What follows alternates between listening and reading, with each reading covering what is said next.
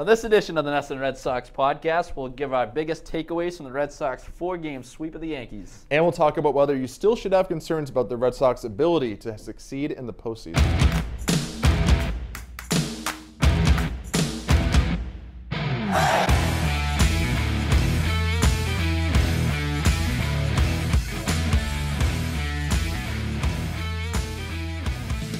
What's up, everybody? Welcome to another edition of the NESN Red Sox Podcast. I'm Ricky Doyle, joined as always by Dakota Randall. Dakota, this week it's really going to test your ability to poke holes in the Red Sox team, because they, I guess you could say, made a pretty emphatic statement over the weekend. Did they, though? We'll talk about it. That's what we're going to get into. A 4-game sweep of the New York Yankees, lead in the American League East, now up to 9.5 games. They're 8 games ahead of the Houston Astros for the best record in Major League Baseball. Firing on all cylinders, but yeah, we're gonna get into it. We'll get into the takeaways here of that series, and also just to take a bigger picture approach to what the Red Sox are doing right now. It's a pretty historic season thus far. So let's just start with the series in general. Very broad view. What was your biggest takeaway? I mean, we'll get into, obviously, the details of what went down, but the totality of the 4 games, what's your biggest takeaway? My biggest takeaway is that the Yankees are kind of soft. And, I mean, I tend to agree with that, but I'll let you go. From a talent standpoint and from the way the teams are built, like, I still don't know if there's truly a 9.5 game separation in talent between the two teams. I still think they're relatively close when both are fully healthy. And I mean, we'll get into it in a little bit. And I still, I'm not going to sit here and tell you that the Red Sox aren't better than the Yankees. I think they're clearly better. They're clearly a better team. I mean, they're in the driver's seat for the American League East. But I mean, I still think you have to worry about the Yankees in the playoffs. And I think everybody does. But that said, I mean, there were just a lot of things this series that if you're a Yankees fan, you have to be concerned about. I mean, they were just, whether it be the way they just laid down and got mowed over by Rick Porcello on Friday, and I don't want to take anything away from Rick Porcello, but, I mean, the Yankees looked, they had little fight in that game. They had nothing against Nathan Eovaldi. They showed a little bit last night and in the 9th inning Saturday against Kimbrel, but, they didn't seem to show up to Fenway Park with the same fire as the Red Sox, the same passion. They didn't seem to want it as bad, and it seemed like once the series started going against them, that they sort of laid down and folded. And I mean, I suggest we'll see a different team at Yankee Stadium later in the season. But just the fact that they have the capacity within them to show up to a series this big and be so easily rolled over and just roll over and die. I mean, you have to be worried about that for a Yankees fan, if you're a Yankees fan, because you just wonder how they're gonna do if they face real adversity in the playoffs. And I think overall we can look at the Red Sox now and say, from a chemistry standpoint, from how close they are as a team, from an attitude standpoint, sort of that intangible factor, I think the Red Sox have that in spades over the Yankees. Yeah. And I think we can conclusively say that at this point. Well, it does, there's a little bit of a chicken and egg thing, I guess, whether, the chemistry and that fire kind of comes from winning, or whether, kind of it's the other way around. Like, what comes first in that scenario? I mean, it's easy to be all, have the best chemistry in the world and have this passion for the game when you're winning seemingly every night. But I agree with you about the Yankees. This team they look a little off. There's something off about them. Something weird about them. And so that's why I guess my takeaway is it's pretty much the same as yours, I guess. But it's kind of twofold.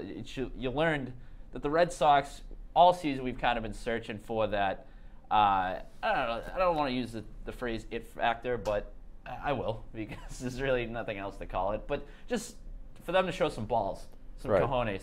And to be completely honest, I think they did that this weekend. Whereas the Yankees, on the other hand, they really leave me questioning their intestinal fortitude, I guess. And to be honest, in some ways, this Yankees team reminds me of the Red Sox teams of the last 2 years, where I don't doubt that those guys individually care about the game, they want to win, or they have personalities, but there's something about, whether it be the way Boone leads them or the pressure in New York or sort of the whole Yankees thing, you can't grow facial hair, you can't have your number on your jersey, you can't do this, kind of saps of your personality. It just seems like there's something missing there, and the team doesn't really have an identity or any sort of personality or overt passion that they show. And I mean, to be honest, it reminds me a lot of the Red Sox the last 2 seasons, and you can say maybe that was a reflection of their manager and it seems like this season's team has really taken on the personality of Cora. But and I think when we watched the Red Sox the last 2 years, we recognized they were good, but we always thought there was something off, and we couldn't quite put our finger on it. And that's the feeling I get when I watch this. I think it is 100% starts at the top, kind of the taking on the identity of your manager. I mean, Cora coming out and getting ejected in that game Friday night, I mean, that just that whole situation right there and how he handled the post-game press conference, the questions surrounding that. I still don't get the quality start. No, it's the weirdest thing. I mean, I think we should make that a meme. It was an obvious shot, but I'm not sure what this, nobody really explained to me where the quality start is the basis for the shot. You know I think what we should do is now every time an opposing athlete comes into New England and puts up a dud, like if LeBron comes in and shoots 5 or 15, say quality start. Yeah, Sam Darnold comes in and throws 4 picks. Yeah, it's a quality start. Yeah, but I like Cora's. Cora was chippy this series, and he seems to I think it's rubbing off. And on the other side, Aaron Boone looks. He's just got such a deer in headlight looks to him. Like it constantly. I mean, let's not act like managing the Yankees is easy. The Red Sox aren't easy to manage either. But I mean, that's a tough job Boone went into there. 100%, but without any coaching experience prior. I'm not seeing. I mean, not just from the series, but the season as a whole. I've always found it awkward. I don't know. Aaron Boone just strikes me as this kind of an awkward manager. Yeah, and I think the biggest thing that stood out... no experience, and that's the guy that you... I mean, at least Cora, the rumblings, he's the bench coach in Houston, obviously had immense success there, well-respected across the game. Not that Boone isn't, but I don't know. It's just the idea of Aaron Boone coming in and getting in Giancarlo Stanton's kitchen if need be just never really was an optic that I could wrap my head around. Well, I don't even know if Cora necessarily has that either. I mean, maybe he does, maybe he doesn't. I can't picture him, for instance, getting into the grill of J.D. Martinez or David Price or something like that. But what I do think has really stood out to me is the accountability. When the Red Sox make mistakes, Cora's gone right out and been honest about it, whether it be in the media or just holding them accountable. When Devers made that base running mistake a couple weeks ago. He was, honest about it, saying, where we're trying to go, we can't have that. When Jackie Bradley Jr. had his, famous slide in Friday night's game, he, Cora was honest and said, it was a bad base running play, and he basically saved himself with a great slide. Right. And when the team makes mistakes, he doesn't hide from it, and, he holds the players accountable, whereas every time it happens on the Yankees, whether it be, when Gary Sanchez didn't run out that grounder, Boone said, I didn't see the play, I have to look at it. When Gleyber Torres didn't run out a ball over the weekend, he said, don't know, I'll have to go look at the replay. And every time there's a thing like that, he says, I don't know, I'll have to look at the replay. And he's not nearly as direct as Cora is. And like you said, that's a top-down thing. You got to hold guys accountable. It feels sheepish. Yeah. It's an easy way out. It's just I don't know. It's a cowardice way to go about things, I guess. And maybe there is something to be said in that sense for when the Red Sox hired Cora, one of the things people said could be a big benefit is his ability to relate to Latin American players, whether it be Bogarts, Christian Vasquez, you name it, any of the guys on the team that come from Latin American backgrounds, and Devers, and sort of getting on their level and speaking with them and giving them someone to relate to. And you look at some of the Yankees' young stars and some of their bigger profile players. A lot of them are, Andujar, Torres, Chapman. A lot of those guys, they're also Latin American. And you wonder if Boone, I'm not saying he doesn't have that ability, but you wonder if that's a gap too. If Cora kind of has the edge up there where he's able to relate and manage a variety of different personalities and backgrounds, whereas you wonder if Boone really isn't able to connect with everybody in that clubhouse. Yeah, I don't know. The Yankees just look like a team that's kind of railing right now. There were certain instances throughout that series too where there were just little things that you would see and you just... It would make me feel uncomfortable from a Yankees perspective. I mean, even just something as small as Giancarlo Stanton facing Nathan Eovaldi in that game, and that pitch up around his head, to start off in a bat, and then he just looked completely out of sorts for the rest of the AB. He just was back on his toes, back on the heels of his feet, And then just the young players with miscues. Obviously, the Andrew Howe one on Sunday night leading to that was more on Greg Bird, if you ask me. I agree with you. But Greg Bird stinks. But I'm even sick of hearing about Greg Bird as the future Yankees first baseman. Which Greg I think Bird has stinks. been kind of overlooked in this whole. Okay, Greg Bird go ahead, stinks. get it off your chest. No, he just Go stinks. ahead. All off season, I heard Greg. Oh, Yankees, these young players. Greg Bird, first baseman, power hitting when he's healthy. He can be a star. Greg Bird stinks. That was a crap play by him. It was you a gotta crap make play. That scoop. Oh my God, I'm sick. He of him. lunged more than he should have. Like it was an ugly play all around. His name, Greg Bird. But it goes to a bigger issue, and I think it's something that's underplayed a little bit. I mean, we can talk about how these two offenses stack up, the rotation, the Yankees bullpen gets a lot of play. Yankees team defense sucks. It does. It's not good, and it's not. I don't even know if it's so much of a skill thing. It just seems it goes back to I think some of it's mental. I think that's just. I don't know. Let's not act like the Red Sox are they don't make mental mistakes too. They make plenty. I would say. That JD Martinez. The Red Sox are far better. But I think they're, from what I've seen this season, they're the worst base running team in baseball, and both can hurt you. I mean, that JD Martinez getting caught at second base the other night. I don't necessarily agree with that. I mean, they're pretty bad. They've ran into more outs on the bases than any team the last 3 seasons, and I think they're. I also think. I mean, you look at this series. I think base running was a huge part of what happened this weekend. They were relentless. Sensing an opportunity. And I don't mean stealing bases. I mean, stealing bases is one thing. I'm talking about just stupid, careless mistakes. Like when Martinez got thrown out at second the other day when he got caught off the bag, and then I forget who hit the ball after that, but that would have been a run. And you ended up getting a double and driving those guys in anyway, so it didn't matter. But you see those kind of things all the time. And, you can live with those, but just those are the things that'll cost you playoff games.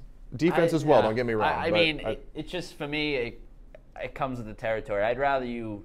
I agree with you. There have been some instances where they've just been, made boneheaded plays on the bases. But I like the aggressive nature of what they've been doing, especially this past weekend. So if there, with that comes some some damage, or you run into some outs. I'm all right with that. I like the trade off. So at this point, do we think the AL East is over? But yeah. You do? Yeah, I do. Yeah, because.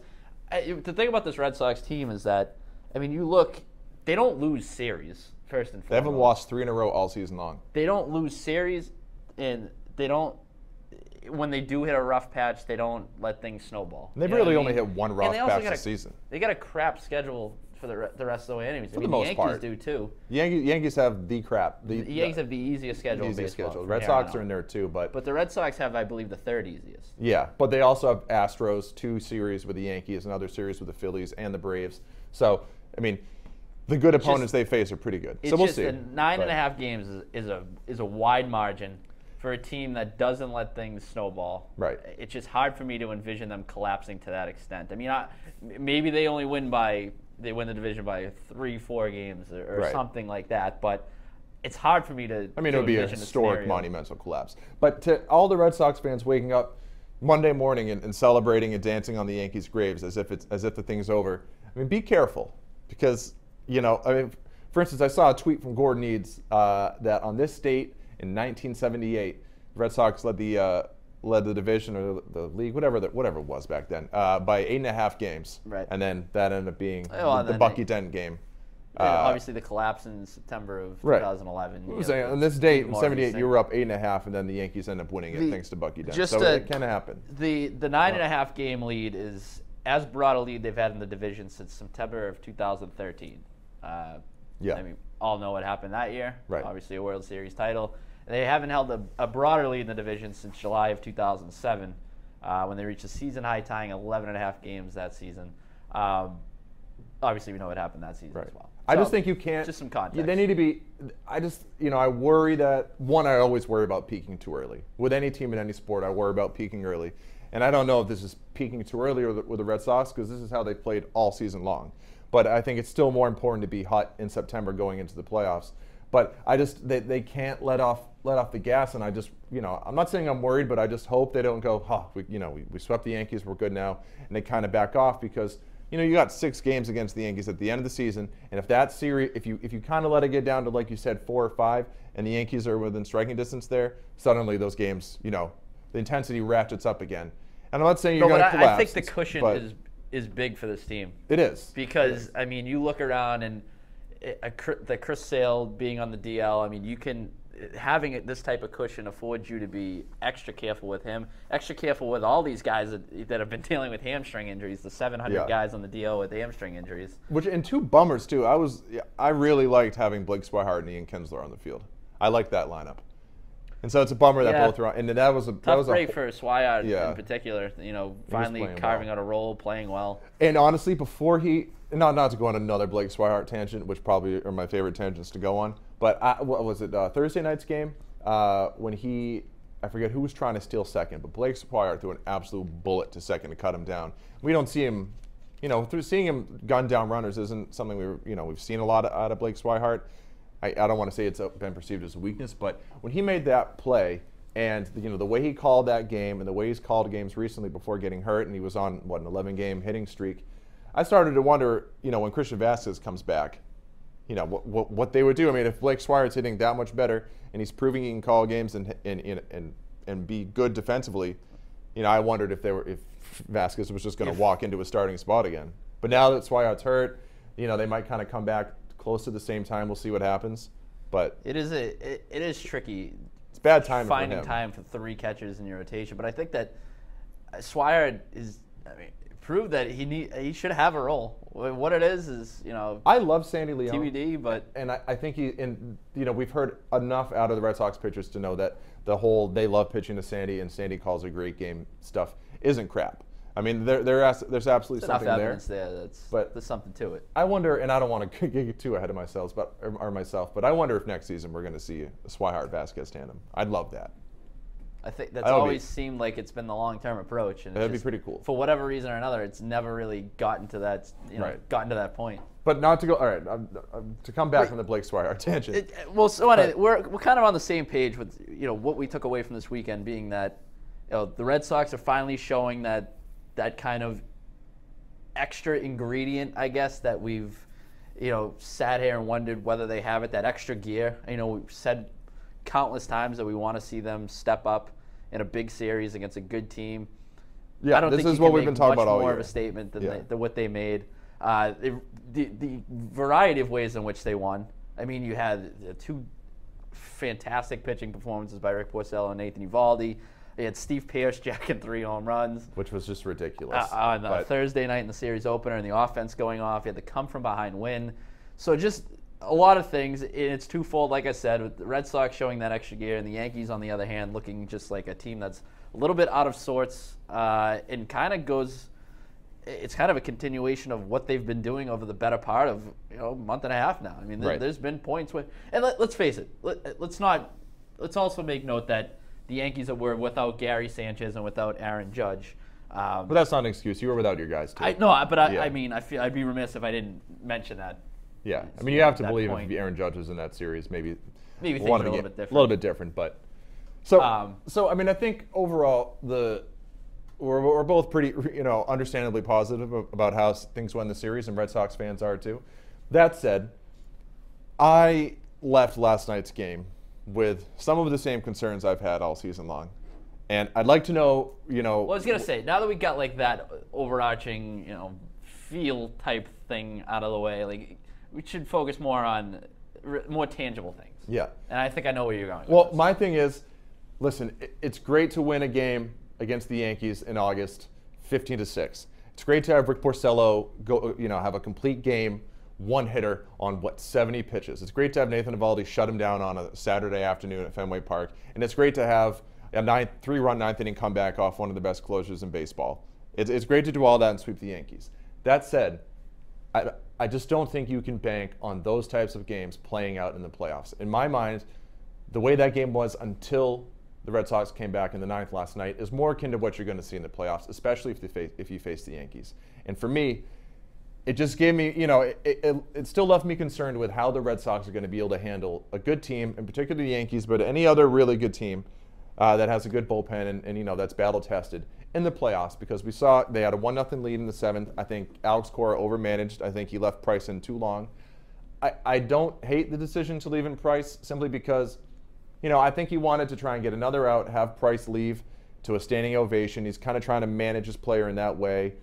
and Price is a tricky guy to manage. So I understand it. I don't think he would do the same thing in the playoffs. But I think he waited too long. I hated going to Heath Embry, personally. I know me and the guys in the office differ on that. I think the inherited runners stat with Heath Embry that everyone throws around is garbage because it's accumulated against bad teams and it's coincidental anyway. And so, I think you have to go to your better relievers there to win the game, whether it's Barnes, Thornburg, I don't know about Joe Kelly. But, and obviously we saw what happened. Heath Embry blew it up, and the Yankees were able to shut you down with their bullpen for much of the game until Chapman. Robinson shut you down, Zach Britton shut you down, Betances shut you down. And those are the kind of things you're going to face in the playoffs. And yes, they made a great comeback, and that's great, but those don't typically happen in the playoffs. And I look at that, the one game out of that series where I can look at it and say I can take a real takeaway from this and, give me an indicator of how things might look in the postseason was that game last night. And there was some stuff out of that game that should concern you if you're a Red Sox fan. Because you're going to get close games like that in the playoffs where you might only get one run and you got to find a way to make it last. You can't bank on making a 3-run comeback off of one of the best closers in the game. No, but let me ask you this. How does the Yankees bullpen scare you from a Red Sox standpoint? Absolutely. Absolutely Especially if Zach... It's pretty clear that Aroldis Chapman is not the same against the Red Sox as he is against the rest of the league. No, but he's also filthy. Don't get me wrong. Right. I'm not saying that he isn't, but his numbers against the Red Sox, not good. Right, but let's also not forget you're not playing every playoff game at Fenway Park in the playoffs. No, but you're going to have to go to Yankee Stadium. Series with home field advantage. Right, and that's a big thing. Don't get me wrong, but yes, Chapman has had some tough outings against the Red Sox, but he's also had good ones. I mean, Mariano Rivera was a guy, just because of the familiarity, Mariano Rivera used to get knocked around from time to time against the Red Sox, but you still weren't comfortable going against him for the most part. I mean, you can't just assume you're going to, beat Chapman like that. I don't know what was up with Chapman, too. He was sweating bullets. He always is. I've always looked at he always does. It's the strangest thing. He looked like a man who was very uncomfortable. He looked like he crapped his pants. And it's instant, too. It's not just when the pressure ramps up. It's first pitch of the inning. Yeah. It's pouring off of his hat. It's like cartoon sweat. It's just beating off. It's disgusting. Hat dripping. He might be the most disgusting player in baseball for a variety of reasons. It's true. Well, you can say there's some interesting closers on contending teams when you factor in the Roberto Osuna thing in Houston, right. But that's a whole different story. It's just I don't know. When I watched it last night, when the 6th inning was over, I was excited because I said, all right, this is going to be the first game, the only game in the series where we can learn something. We can learn something about how this team matches up in the playoffs, and we can see how Alex Cora is going to manage his bullpen. And I knew he wasn't going to do it, but I would have loved to seen Barnes 7, Thornburg 8, Kimbrel 9. Like, that's just the way I think you should do it and the way you'll probably do it in the playoffs. And the fact that they messed around with bringing Price out in the 7th and leaving him in too long and then bringing in Heath Embry, who's, I don't want to be too harsh on him, but I don't think Heath Embry's all that good. I looked at him like, well, there you go. This is the first time in the series you were tested and you came up short. Yes, you made the comeback, great. But that was the first time in the series they were push and tested with the intensity, really ratcheted up. And, we saw what happened. And I think it should concern you a little bit. You're also overlooking the fact that he should have induced a double play ball, but Xander Bogaerts made his first fielding error of the season. The game still would have been tied, though. But you're right. Still would have been tied, and then say you get out of that, it's a whole different story. You're not talking about this implosion that you're making it out to be. Right, but that ball was tailor-made double play ball. Right, but that ball also was hit hard. Run scores. Right, I agree. But the next ball was, that ball was hit hard, and the ball by Stanton was ripped. I mean, Henry didn't have it. He was all over the place, and the most disgraceful thing, and this had to drive Alex Cora crazy, is that the number 9 hitter, Robinson, is what is he, like 5'8", 100 pounds, and 3 pitches in a row that almost went up his nose. Right, you know what I mean? You have the number 9, a little leaguer, who's trying to give you an out, and you walk him. It's not. That has to drive less intimidating than his little stare back at the mound too. It was pretty bad. Twerp. You like to see fight out of him. No, I agree, and I say this when as a guy Pedroia does that, you like it. I'm not very physically imposing in stature either, right. So I can't be one to talk. But it's just like, what are you doing? Yeah, I know. I would have been pissed too if I was him. You're basically, you're squaring around like that, and you get 3 balls right up near your jawline. Like, get out of here, dude. I also think all over the plate. I also think, and we heard A-Rod touch on it a lot in the broadcast. They need a lefty arm in the bullpen. And, you know, whether that could be Eduardo Rodriguez, it could be Drew Pomeranz, it could be Brian Johnson, it could be any of those guys, and that's fine. But they need a lefty in the pen because a lot of the better hitters you'll face in the playoffs are lefty. And, you know, I don't know. The bullpen still worries me a little bit. I mean, ideally, you have a lefty. I mean, which is why I'm anxious to see. This would be on my, I guess, to-do list from here on out when you're trying to figure out what, you know, obviously you got to make sure you secure this division lead if you're the Red Sox. But, you know, if you're getting your ducks in a row for the postseason, I'm taking a good long look across the league right now and trying to add to that bullpen still, even with the trade deadline in the rearview mirror. I mean, there's still moves to be made. I mean, the biggest move made last year turned out to come in August, the whole Justin Verlander trade. Right. Saw a few moves, you know, Sean Kelly getting traded to the A's on Sunday. So just there are guys moving around. So it's not going to be. I'm not expecting some splashy move by the Red Sox. But yeah, ideally, I'd like to see them add a lefty to that bullpen. Right. I think it's you know, they need another arm. When we said it before the deadline, I still believe it. And you know, I just still think the bullpen management could be better. And I mean, again, Alex Cora is a rookie manager. We all love him right now. He got thrown out of a game. It's great. The love affair with Alex Cora is real. But, you know, he hasn't been perfect. And I think his bullpen management at times has been iffy. And, you know, when he brought in Henry in that game, he should have had somebody up behind him, like, already. Henry should have been warming up with a second guy because you can't go into a situation like that just confident, oh, Henry's going to shut this down. No issue. Absolutely. There's no reason why we'd have another guy up. You know, I think Brazier should have been up or Barnes, and you know, just because we've seen Henry before. You know, he can't. Like I've been saying, like a lot of these guys in the pen have issues throwing strikes in big spots, and Henry did it in New York, and he did it last night. And I just would like Alex Cora to recognize that a little bit more and be a little prepared because last night was a game where you didn't have to worry about taxing your bullpen. They hadn't worked all series; you could let it all out. If they don't go out and add a lefty to this bullpen, I mean, it's pretty clear that they're banking on at least one of Pomeranz and Rodriguez. I think it's going to be Pomeranz. Figuring, you know, maneuvering into that role as you get into the playoffs. But, I mean, it is kind of interesting to see what they're going to do. I mean, in theory, you could have both of them looking at a bullpen role. You're kind of figuring out between the two because the way Uvalde's pitching right now, he's kind of working his way into a playoff start. Absolutely. So, I mean, you're looking at him. Obviously, Sale, Price, Porcello is the other three. And then that leaves you with Pomeranz and Rodriguez to kind of figure out down the stretch. And then Stephen Wright, God only knows what, you know, he's a righty, obviously, but, you know, we don't really know what his situation is. Right. So that's another one for me is kind of on the to-do list is to figure out what these guys are. Right. I mean, I think you're right. I think Pomeranz is probably a guy you're most apt to see kind of serving that lefty role in the bullpen. But I'd be lying if I said Eduardo Rodriguez didn't intrigue me a little bit.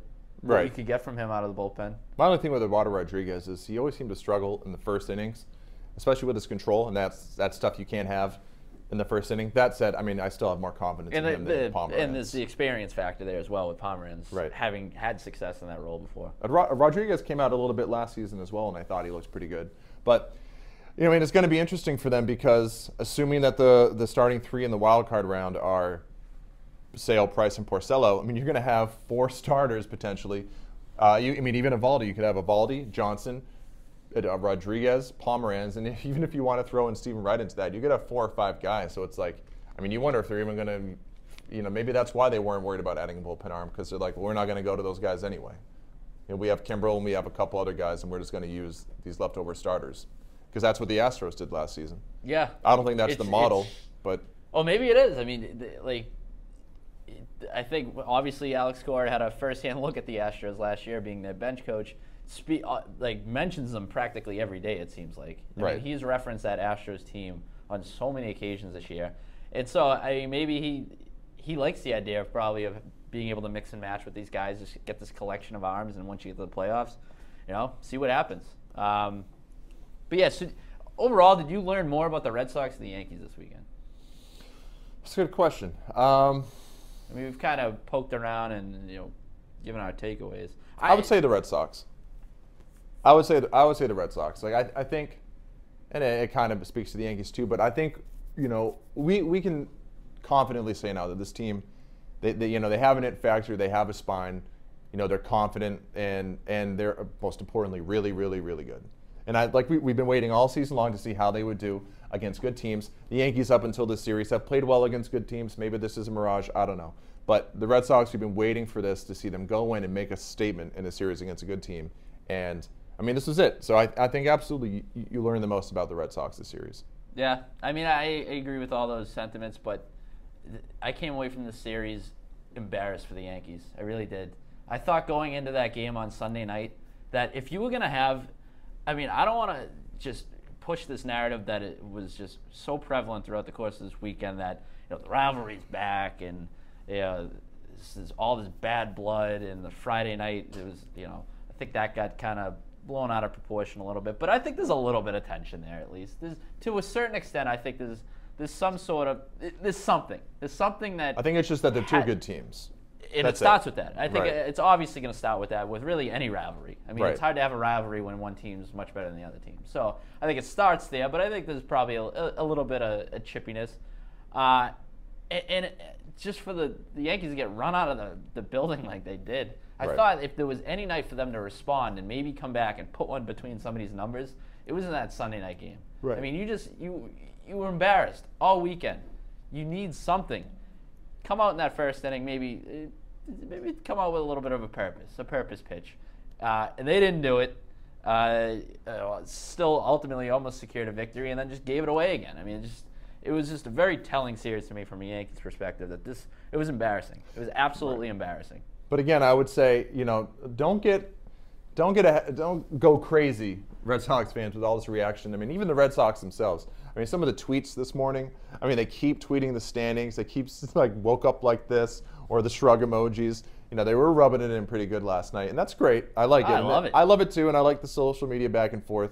But just, be careful, because we've seen this before. And while you probably should coast to a division win now, I would just don't set yourself up for just complete and utter devastation. One more thing too. Because it's not beyond the Red Sox to break your hearts at the end. Yeah, that's true. But the Yankees' rotation, not great. No, you're right. And I mean, Tanaka has pitched his ass off lately. I mean, really good in his last 13 starts or whatever it is. I'd probably trust him as much as anybody in a one-game wild card. That was, an interesting question too that they kind of touched on in the ESPN broadcast at the end. You get into that one-game wild card, who are you rolling out there? Who are you more comfortable rolling out there, Luis Severino or Masahiro Tanaka? Absolutely, Tanaka. And beyond that, Tanaka's always pitched well against the Red Sox. Yeah, Tanaka. He always carves at the Red Sox. It's kind of a shame that he struggled with so much with injuries over the course of the last few years because there are times when he's filthy. He's pretty nasty. Throws fastball 30% of the time too. It's interesting to just watch him pitch. And the Red Sox, as a team, seem to have big trouble with splitters, and maybe a lot of teams do too. But something about Tanaka, he always seems to carve up the Red Sox. But I mean, outside him, Sabathia's usually had their number. But I mean, I think he's never really instilled fear in me from a Red Sox perspective. And Severino's has had his issues of late. Sonny Gray now officially bounced to the bullpen, and we ripped on him time and time again this season. Yeah, he was chucking it up in the bullpen last night, laughing. He's had a big old grin on his face. Yeah. So it sounds like Lance Lynn's going to be in there. You had the rookie chance at throwing a rookie out there in your biggest game of the season on Saturday night. Jay Happ dealing with his hand, foot, and mouth disease. There's some questions in that rotation. Right. I mean, from top to bottom, you are a superior team to the Yankees. I would say largely so. The only thing is that the playoffs, especially now, seem to be won by bullpens, and it just worries me. If the Red Sox fall down early, 3-1, 4-2, whatever it may be, and then the Yankees will just pull their starter in the 4th or 5th, and then they can go Robinson for 1 or 2, Zach Britton, Betances, and Chapman, and those guys are perfectly capable of shutting you down the rest of the way. And I don't think the Red Sox have the firepower to do that out of their bullpen. And so that's just the one thing that worries me. But they might get up early in every game, and their starters might go deep. We'll see. But I mean, that's the thing. Is these teams have, up until recently, as tightly contested as this division has been, you can draw similarities between the two teams and how they're positioned for success and all that. It's pretty clear that there's two very different philosophies at play here. I mean, if you're the Red Sox, you're relying a lot on that starting rotation and minimizing the amount of work that your bullpen gets. Where the Yankees, on the flip side, you want to get to that bullpen. You want to just get what you can out of that rotation, get to the bullpen, shut it down from there. And even from an offensive standpoint, I mean, if you're the Yankees, their ability to hit the long ball, well documented, obvious, especially once you get those 2 injured sluggers back in the lineup. Red Sox, on the other hand, for as much power as they have, much more, much different offensive approach. The way in which they manufacture runs is a little bit different, which I actually trust the Red Sox offense more than I trust the Yankees offense going into a playoff series, because I think the Yankees offense, to me, is just, it's prone to go through a stretch of 4 or 5 games where you're not going to get, if you're not hitting the long ball, you're not going to get the runs. I mean, we've seen it.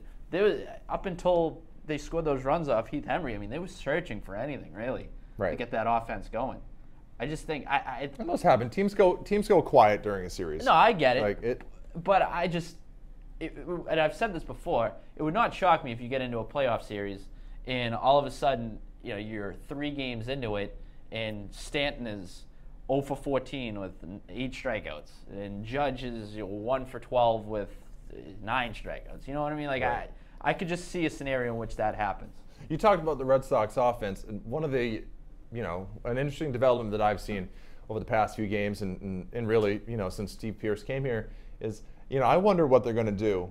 Their game 1 lineup. Like, I still believe they'll put Bradley Jr. out there, but you have to look at it and think, your best chance for success right now is Benintendi left, Betts in center, Martinez in right, and you can shuffle those around a little bit, and then Moreland at first, Pearce at DH, Devers or Nunez at third, Kinsler at second. Like, I just, I wonder if Bradley Jr. is going to get squeezed out here when the playoffs come around, because when they have Pearce in there and Kinsler, and instead of having Bradley in the lineup, I just I mean, they're much more potent offensively, especially just in terms of driving the ball outside the ballpark, putting up crooked numbers, and I just think it's interesting to to monitor going forward. And even Mitch Moreland's struggled pretty bad since the All-Star break. Predictable, he does it every season. Yeah. And I think it's a legitimate platoon now.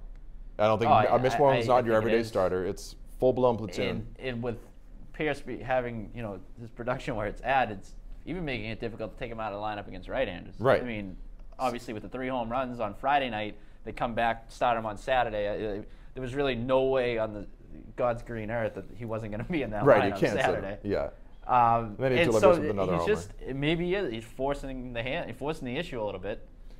Maneuvering his way into more playing time. Whether that ultimately is a detriment to his success, I mean, I think it's pretty clear. Steve Pearce has a track record. We know what he can do. He hits lefties. Right.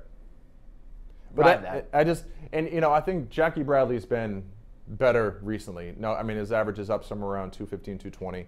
So, I mean, he's definitely playing better, and he's been more consistent in the last month or so. That said, when he goes up against good pitching, especially against left-handers, I mean, he's overmatched. And I just wonder if when it comes to it, when the Red Sox go into the playoffs and, they want to give themselves the best chances to win, what kind of lineup they're going to go with. It'll be interesting. And if Jackie Bradley's not in your starting lineup, what a weapon to have off the bench. Right. Guy, runs pretty well. Obviously, the defense. Right. I mean, a very useful piece, regardless of whether he starts the game or finishes the game. Right. And I think that's another thing that separates these 2 teams. I think the Red Sox is deeper. Yeah, they're absolutely deeper. Yeah, they have a better. Yeah, I think they're much deeper. Their rotation's deeper. They've been able to weather these mini storms without really any hiccup whatsoever. Which is crazy. I mean, I've never seen a Red Sox team wire to wire be this good. Yeah, it's really fascinates me that they've never won 100 games in a season. I think they're on pace for 113 right now, which would be 1 short of the Seattle Mariners record. So just a few things kind of coming out of their post-game notes Sunday. There's 79 wins, their most ever through 113 games. 5th team in the expansion era, which dates back to 1961, to win as many as 79 of their first 113. 18th team in MLB's modern era, which is from 1900 on, to win as many as 78 in their first 112. Of the previous 17, 15 went on to win the pennant. That's 88.2% of the teams. So, 9 have won the World Series. So, 52.9% of the teams that have won as many as 78 of their first 112 games have gone on to win the World Series. So, pretty decent odds, right, from a historical perspective. But some of that we talked about, our big takeaways, and I just want to go to another one that's really stood out to me. We've seen this all season long, and it feels obvious at this point. But just again, it's glaring how much of a difference JD Martinez makes on this team. It makes on this lineup. Just insane. From a confidence standpoint and an approach standpoint. I mean, when the lineup turns over and you're especially last night in the ninth, the whole time you're thinking, okay, when it gets to Benintendi, if he can get on and somehow you can get past Pierce and you can get to Martinez, you could win this game. Yeah. And you didn't have that. You didn't have it with Hanley. I've never had it with Hanley anyway. And whoever else was being put in there, Mookie I never thought was as good out of the cleanup. When Bogarts was in there, whoever they had in there it wasn't the same thing. And with JD Martinez in there, great at bat by Steve Pierce, by the way. Great at bat to set up the what ultimately happened, the JD single and the error, but and walk by Leon. People want to talk about the 3 home runs. Steve Pierce, great at bat on Sunday night. Right. Steve Pierce is a good player. But I agree with you though. It just feels different when you're watching the game because you're like, oh, the lineup's coming back around. That means Betts and Martinez. And I mean, Benintendi, we all know how good he is, but again, maybe not getting enough credit for hitting 300 with 14 homers. He's played good defense, stolen 20 bags. He's having a really, really good season. All around, great season. And insane of late, too. Yeah. And he's just been playing out of his mind. But I think JD Martinez has made all those guys better. And, we hear all about how he's been, these hitting meetings and, all of his stats and all of his books and all the stuff, all the hitting nerdiness that's going on over there now, thanks to JD Martinez. And you just feel it when you watch the team that, they're not going to, rarely do you feel like they're going to have a down night offensively just because of the presence of him in the middle. And, I think the team exudes more confidence thanks to him. I just think he's made an enormous difference on the team. And, it showed throughout this series. When you're watching these big games and you kind of, you get all caught up in it, it feels a lot different than it has the last couple of years. And I think he's a huge reason why. Benintendi, 386 in his last 22 games. He's having a good season. I can't believe he wasn't an all-star, but. Well, it's neither here nor there. You're right. That said, he looked rather, other than spiking his helmet, he looked rather disinterested last night after winning the game. Very tame. Yeah. And Tony Renda coming around from second base. Tony, yeah. I bet there are a lot of people that are just wondering who is this guy? I was kind of bummed we won it in the 10th because I wanted to see a Dan Butler at bat. I did. Well, how about ESPN? But there were some interesting moments, I guess. Yeah, not in that broadcast. Roller coaster of a broadcast, and to their, in their defense, you might start losing your fastball a little bit after 5 hours. Yeah, this is true. And clearly they did, because by the end of it, they were throwing meatballs. Matt Vasgersian, who I just don't like. Tying run was coming to the plate when the Yankees were up 3 and at the plate. Yeah. Then he overlooked Christian Vasquez's injury and said that he was available off the bench. You had A-Rod pumping Paul O'Neill's tires like nothing I've ever seen before in my life. He mentioned Paul O'Neill about 45 times. He got the deficit wrong. Said the Yankees came in down 4.5 games. 4.5 games. Which was wrong. And there were a lot as I was watching it, and I was like, you guys are wrong again. One of my all-time favorites was him claiming that Alex Cora is he's impossible to play against and very difficult. So, if impossible wasn't enough for you, it's also very difficult. So it was just, they were all over the place, but, whatever. I did like the Jess Mendoza bit where, she kind of had the stones to go right out there and rip the Astros, saying they traded integrity rather than prospects for Osuna. Yeah, that was good. I agree with her on that, too. That's a bold thing to do on ESPN, who has a multi-billion-dollar deal with MLB, a Disney company. You have to believe. Especially, I don't know if you watched the pregame show at all, but it seemed very much so like Mark Teixeira and David Ross were kind of trying to play both sides of the fence a little bit. Right. Justify to some extent the Astros bringing in Osuna, but also, for those that don't know what we're talking about, they don't support domestic violence. You know what I mean? Right. And for those that don't know what we're talking about, Roberto Osuna is a former closer for the Blue Jays. Had a 60-game suspension this season for his role in a domestic violence case. We still don't know. The legal stuff is still ongoing. We don't know the details or anything. But there seems to be something there, and he was suspended for 60 games, and a lot of teams at the trade deadline ran from that, but the Houston Astros ran to it, traded to him, sort of going against their own zero tolerance policy when it comes to domestic violence. So there's been a big hubbub over whether, what that ultimately means, and whether the Astros sort of sacrifice parts of their soul to go get zero tolerance unless it doesn't happen on your watch. In which case you're just the zero tolerance, but we believe in second chances. So the math doesn't really work out.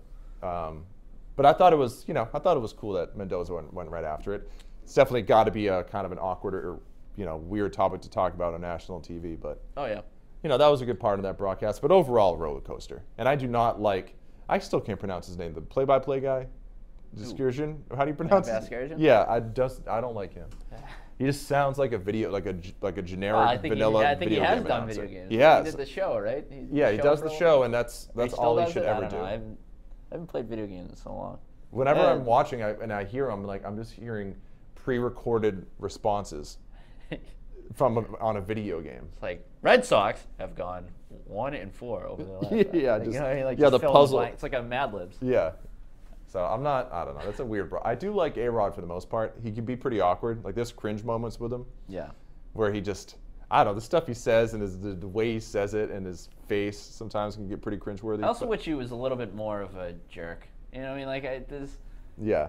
It seems to, like when they brought up the whole Jason Varitek brawl, and it's almost like he's trying to get penance now, there's water under the bridge. Right. You just get so caught up in things, and it just tries to be too nice. Where deep down, it's like you were a scumbag a few years ago. Let's not lose sight of that. And he's always been a narcissist. He cares so much about what other people think about him. He's like LeBron James in that respect. That you'll never get him to say anything like that. Yeah. He just wants everybody to like him, and then that's his biggest flaw. But not to go down the A-Rod rabbit hole. Anyway, so do you agree? We'll end with this. That this thing's locked up. Red Sox are your AL East champions. No. You seem to be leaning towards. You still having questions there. I don't have questions about the team or the Red Sox. I mean, I do have some questions, but I think the Red Sox are better, and I don't doubt the Red Sox ability to close it. I just don't believe the Yankees are going to be this bad for the rest of the season. So you better keep up this pace because, I'm just saying it can flip. We've seen it. We've seen big collapses, and I just I'm not ready to say it's over yet. I am. It's over. I mean, I don't blame you for it, and I don't blame fans for feeling that way. I'm a little more pessimistic. Proceed cautiously. If that thing Stay is down, healthy, get your rest, line up your rotation, get guys in there the roles that need to be in, and then get your foot on the gas come October. If that because thing really, gets down to, none of this is going to matter anyways. Right. I mean, we've seen it back-to-back seasons where they get to the playoffs and flame out. So they've taken care of business here, or it should have taken care of business here, and then it's on to the real deal. I'm just saying, if that gets down to 4 or 5 games at the end of the season when those Yankee series come up, you don't want that to happen. You want to keep this lead. You don't want to get this thing down below 6 again. No. Keep it between 6 and 9. Let's not lose sight too that the Red Sox are 44.5 games ahead of the Baltimore Orioles. Yeah. Are the Orioles mathematically eliminated yet? So they still could come back. I gotta get my calculator out, but I think it's just a few games away. They certainly their turnaround needs to start now. Right. Yeah. I mean, they've been laying in the weeds there, been laying in the grass for a little bit. It's time for them to strike if they're going to do anything. All right, let's get the hell out of here. Thanks everyone. If you listened all the way through, if you didn't, then you're really going to check your priorities. You got to start doing that. But we'll be back next week, I'm sure, provided we're still here and doing what we do. So. All right, Red Sox going on the road now. Yep, 3 with the Blue Jays, so we'll and come then back. Yep, they get the Jays coming up starting Tuesday night. Then they got the Orioles, the aforementioned juggernauts. One thing to hit on that we didn't get to real quick: Chris Sale will not start against the Blue Jays. Most of us just assume now that there's a comfy lead in the AL East, they're kind of giving him extra rest, but something to keep an eye on. Yeah. I mean that situation makes me a little uncomfortable, but like you said, get him the rest that he needs. Anyways, we're gonna get the rest that we need. Thank you, everyone. We'll see you. We won't see you, but we'll talk to you. We'll talk to you next week. All right, till next time. Red Sox Podcast. That's Dakota Randall. Where are you on Twitter? At Dak Randall. Cool. As always. Awesome. At the Ricky Doyle here. Follow at NESN. Goodbye.